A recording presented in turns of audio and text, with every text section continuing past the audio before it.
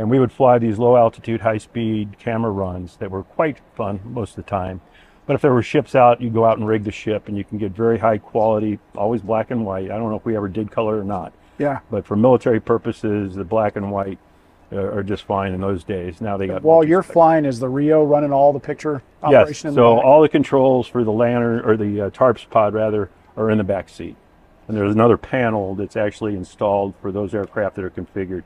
And then this goes back up in station, well, one of the two aft stations where the Phoenix would normally go. In the back. This would get installed between the two engines underneath. Correct. Yep.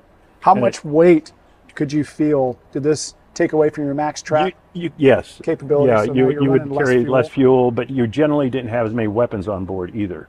Yeah. So you'd have some self-protection weapons on a TARPS mission, a couple Sidewinders, a couple Sparrows, and FAMO. Generally, you wouldn't be carrying a Phoenix necessarily with also a TARPS pod. There's no real restriction as far as I remember. But generally, your mission set was a little bit different. So you have self-protect in case somebody jumps you. Yeah.